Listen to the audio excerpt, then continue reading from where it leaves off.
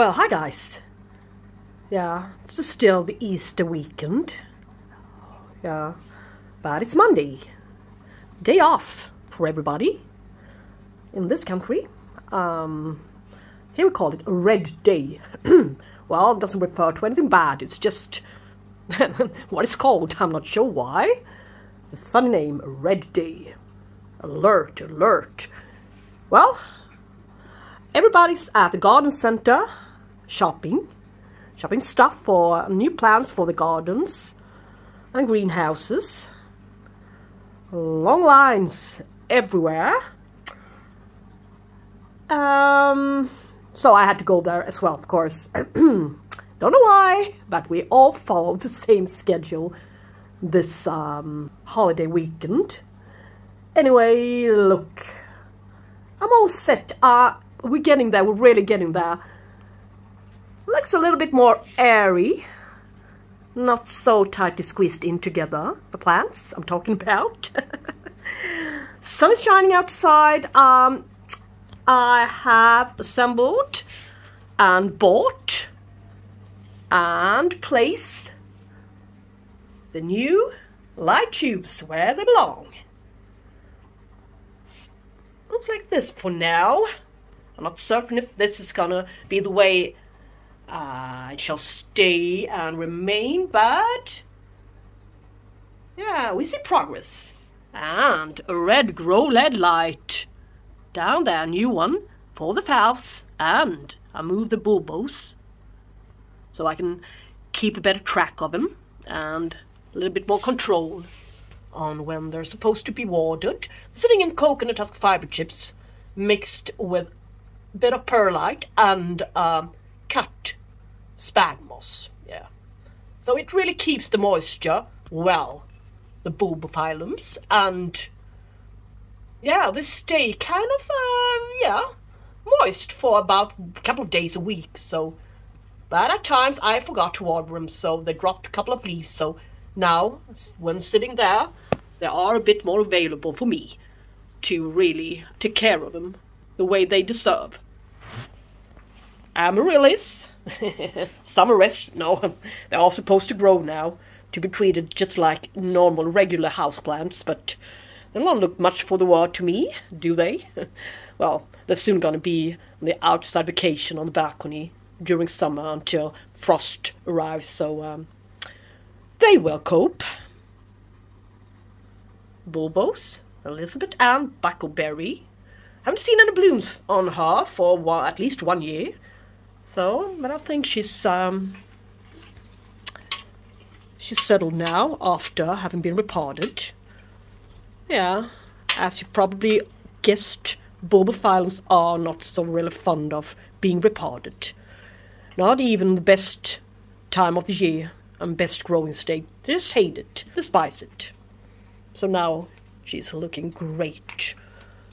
And her companion, she needed to go outside to the balcony in the chilly air with loads of rainwater to put out a good spike. And her flowers are amazing.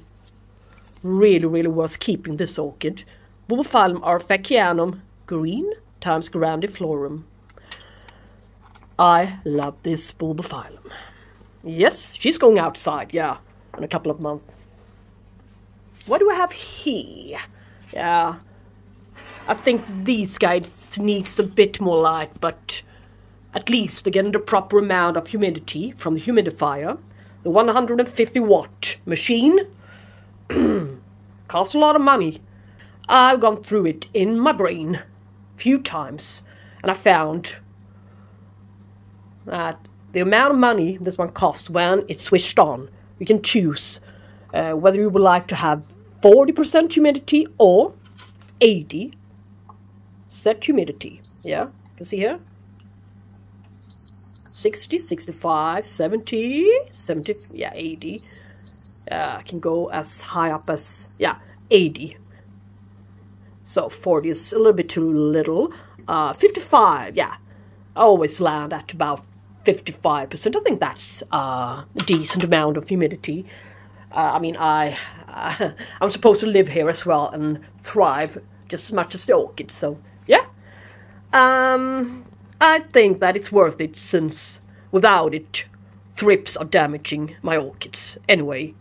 So I have to throw them away, and some of them are quite expensive. So, yeah, with that said, the stand, yeah, it's not so crowded anymore. Put a little lamp up there, pointing direct towards the Dendrobium Christiansen, yeah. And the lamp up there, pointing directly to the maxillary tendifolia, the one which is going to be on the balcony during summertime, in the sunniest spot you can ever imagine. She actually bloomed here for the first time last year, so, and she continued to bloom a couple of flowers every now and then, yeah. She loves to be given loads of light, that's for sure. And the stand, not so crowded. A couple of cactuses, aloe veras, sitting there. My favorite Phalaenopsis, Joy Fairytale Pyloric, always and constantly in bloom. Yeah, I think this one is the most rewarding plant I've had from Sweden Orchideen. Doesn't say pyloric, but you can see for yourself. It's got 3 lips, and that means pyloric, yeah. This guy, this hybrid from Miltonia morelliana, a Morelliana cross. Yeah, the kind of great flowers, resembles the real species one. Flowers, yeah, she's getting there. Couple of new growth. Angrecum magdalena up there. Oranges, Elysia there, yeah. And some other kind of low light, a little bit more low light orchids, as the Iridis holiciana, which I got 2 of.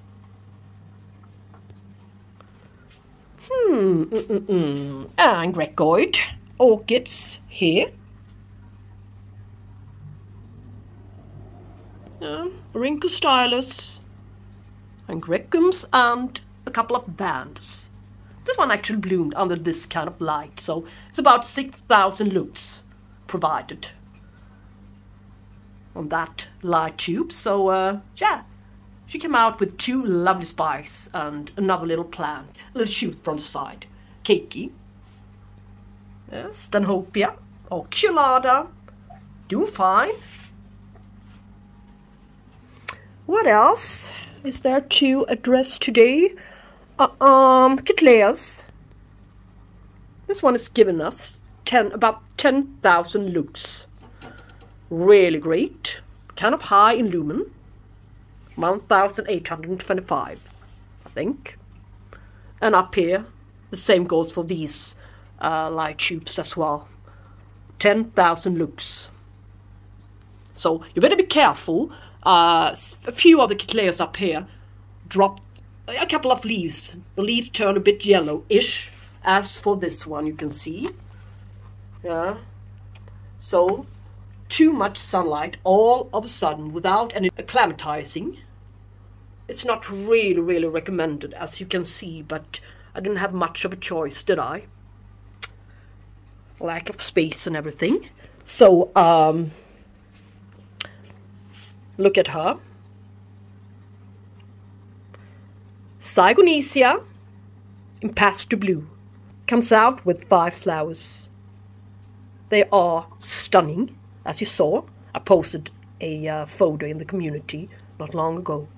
And she's also kind of nicely scented. But it's scent, changes character throughout the day. So I don't remember which, but let's say that it was during, shall we say, midday.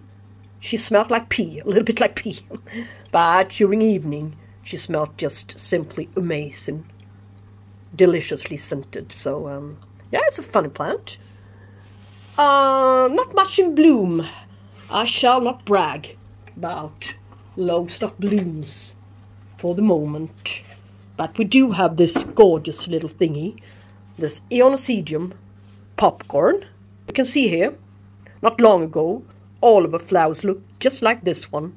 Simply purple-ish. And as the flowers ages, they are turning yellow at the edges. She's doing great. A little tiny growth there, sitting in this glass vase with a little bit of water to the bottom. These guys, I think these guys are the most difficult ones to grow. And that includes every possible genus of orchid genesis you can come to think of. I think they are smashing, mostly because of the yellow edges. But they are so susceptible to rot. Really difficult one to keep and keep alive. Yeah. And up here on the top shelf, as for last year, same procedure as last year, yay! I keep my 3 Orchidearium, the ones left. Yeah.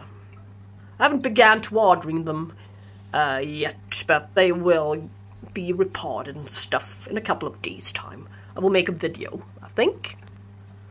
So, yeah, let's move into the kitchen. Here, I put another, I moved a bench. It was in the way. Yeah, I didn't need it anymore, so I put it here. And things are still to be adjusted a bit and moved around, but...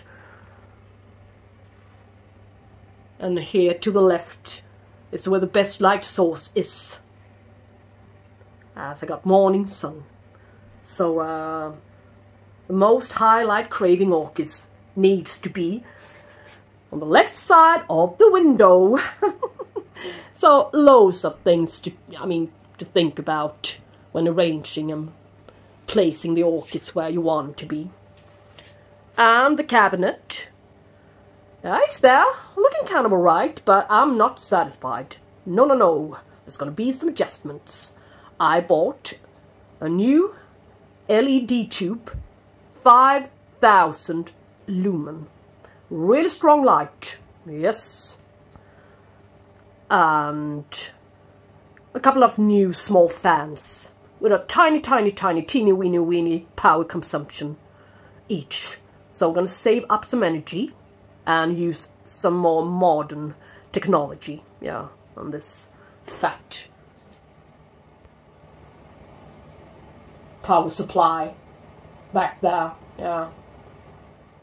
So there's another project, and this lovely orchid is still in bloom. Paphiopedilum Rosy. Extremely rewarding. It just gives and gives and gives without asking for anything in return almost. And if we're lucky, there's going to be a secondary spike here, or bloom, I mean. So it's a sequential bloomer and fragrant. What more can you ask? And a lovely mottled foliage. So she provides all in one, all included, so to speak. Ah, this little cutie. This is a plant I've had for a long time. It's the it's a primary hybrid cross from Sweden Orchideen. BC Brassicoclea Binosa. Yeah, so it's nodosa in it. Brassivola. But she simply blooms from each and every matured cane. And this little cane is matured, as you can see. Gonna give us one flower. But it's always better than nothing. She is recovering, so let her take her time. Well, on this half-empty shelf sits the most spectacular Tulumnia orchid of them all. I got this one for free from a local vendor. This is a fail with the other one. The one I got for €1 from Schwerter. Oh, really great, but it caught scale. And scale on a Tulumnia Well, I don't know anybody who's succeeded to keep it alive after having received a whole bunch of scale visiting. But still, look, the Scandens, a species, scented. I think that the flowers are smashing. Not so huge. The hybrids flowers are, whoops, larger. But there is one more spike coming. Seems to be developing nicely and capable of branching. That's great. And yeah, look. So she's sitting in her moss, and I'm not going to remove her or repot her or even touch this orchid. Tulumnia scandens. But it's a funny thing with a scented Tulumnia. It's a beautiful, really special, unique scent on this one. Nothing I ever felt before. And as I said, as I told you, I went to the garden centre today. Met up with a crowd of people. But I know. Hush, hush. Don't say a thing. But after at least 10 minutes consideration, I just had to grab her. I know I shouldn't. And it wasn't due to the price level all that much.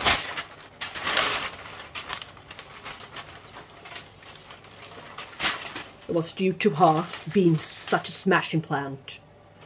Look at her. Ah, look at the lip. Yeah. Looks just like candy to me. On a bow. But first, no, not the first, but the second thing I looked at was of course it's the roots inside the pot, and if she carried any meal bugs. Yes, to me she was so dear, just like candy. And a couple of more buds to open. Good foliage. This remarkable lip. Peloric, almost. Yeah, or is it? Yeah, I'm not sure. But yeah, the color combination, I just fell for it. So.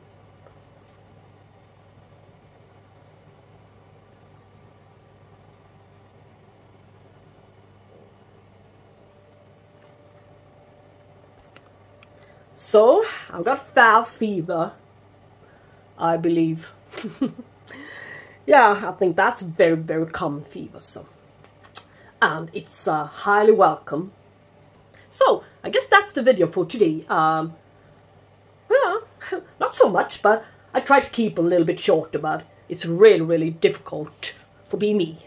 I always have a little bit too much to show you guys, and I love to squeeze as much in as possible into every video I make. So yeah, anyway, it's good to see you here. I loved these last couple of days. It's been so both healing and intoxicating.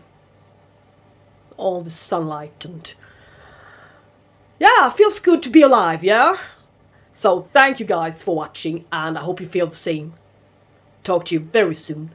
Bye bye.